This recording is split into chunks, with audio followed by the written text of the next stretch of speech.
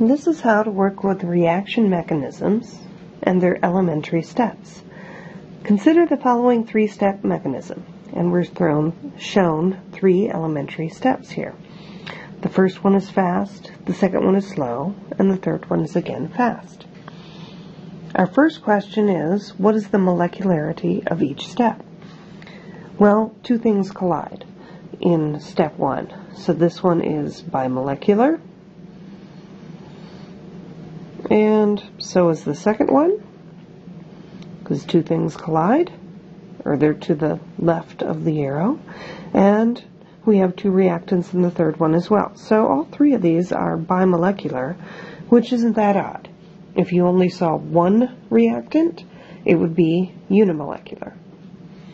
Trimolecular with three reactants is pretty rare. Okay, the next one asks, what is the intermediates in this reaction? Identify them. Identify the intermediates.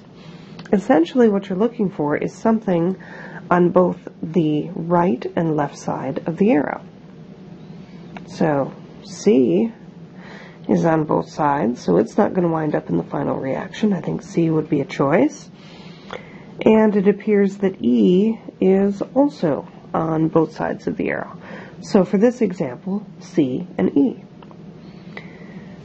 What is the overall reaction? Well, I just have to add them all up, okay? The C's cancel out, the E's cancel out, and so I am left with A plus B plus D plus F going to G plus H. And that would be the overall reaction. Okay, what is the rate law? The rate law is initially based on the slowest step. So, based on slowest, the rate has to be related to the second equation, right there. So, our rate has to equal K times D times C. But there's a problem with this. C is an intermediate. It's not allowed to be in a rate equation if it's an intermediate.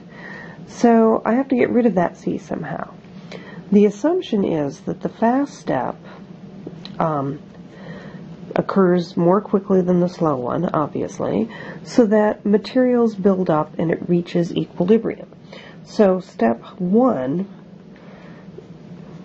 is in equilibrium. So I can write that K, the equilibrium constant, must be equal to C divided by A times B. So I can represent or rearrange this so that C is actually equal to some equilibrium constant times A times B. Now I have to substitute that into here. So my rate will actually be equal to K, and I can use D, but then I should have the equilibrium constant A, B. So I have substituted for C this other expression. Now, of course, we don't know which one is a rate constant and which one is an equilibrium constant when we study the kinetics of this initially, so we just sort of all lump it into one rate constant. So I'll just kind of lump it into some K, and then I guess I feel like being alphabetical, so I'll do concentration of A, concentration of B, concentration of D. And that is this little k, okay? It's a rate. That is how we figure out the rate law when we have numerous elementary steps.